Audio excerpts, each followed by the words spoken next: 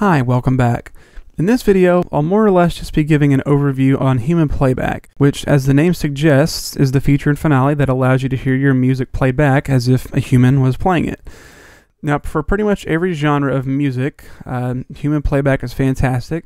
It'll add inflection where music needs to be added, it'll play it in the proper style, it'll play back certain things you've added onto notes, different articulations, ornamentations, etc., etc.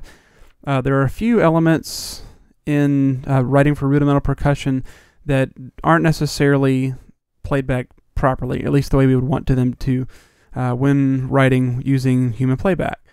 Now, just to give a little bit of a kind of a tour of where to find these things, here in the Playback menu, you can change your playback style here. I've got it set to marching band because that will play back single note, single/tremolos properly.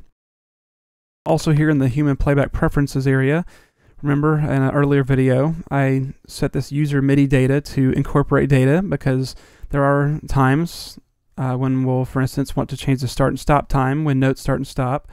We'll also, in the next few videos later on, want to be working with velocity, which is a topic we'll cover later on. And there are other elements here that we can adjust, but they won't apply to the next set of videos we'll be working on. The first thing I'll do is just play back the score here at the beginning. I want you to pay particular attention to just how all this is played back. Let's go ahead and give this a listen.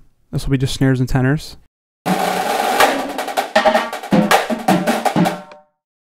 Cool. Okay, so you can hear that all of the single/tremolos played back, and we've been hearing those for a while, but those are playing back because human playback is turned on.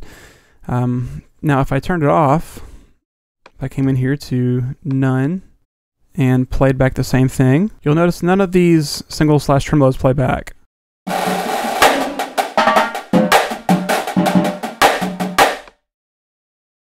See, so it was really just kind of that check pattern underneath those notes. So that's where that comes in handy, as for that sort of stuff. One element where human playback becomes sort of a problem is working with 3/tremolos.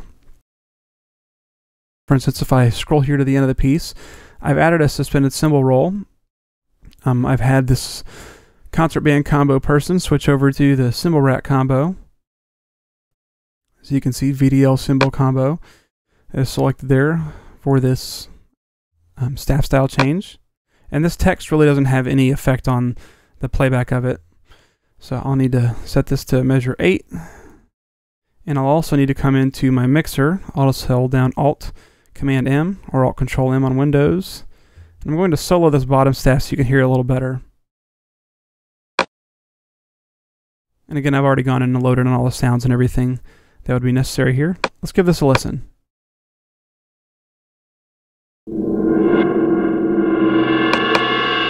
So you can hear we kind of got a funky sort of flanged sound there when it played back.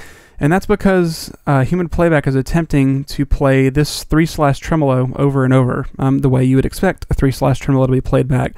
But here with this particular sample, we want to just hear the sample played without being affected by that 3/tremolo. So between this and this stuff here at the beginning, we're going to address in the next few videos a few ways of getting the playback we want while also getting the notation we want and getting it all to sort of play nice with human playback. So stick around, we'll see you next time.